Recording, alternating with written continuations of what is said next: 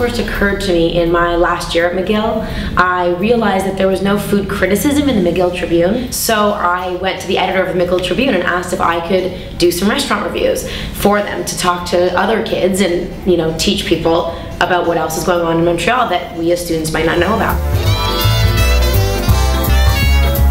I hung out at Gert's a lot and ate a lot of chicken wings, and then of course a lot of poutine. My third year at McGill, I went abroad for a semester. I studied in Spain, and that was one of the places that really inspired me to learn more about food and cooking. And when I came back, my final year here, I really started cooking for myself. That was the first time I spent time at the Atwater Market or the Jean Talon Market.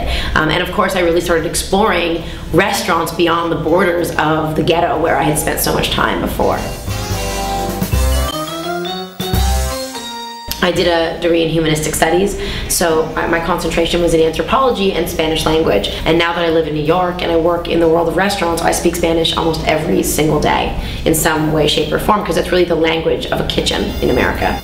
When you think about food, what is food but a window into a culture, into its history and its traditions, its rituals, and how it came to be where it is, and how its people gather around the table together says so much about who they are. So I really think that I learned all of that when I studied anthropology at McGill, and now I look at food as sort of an anthropological vehicle to learn about other cultures.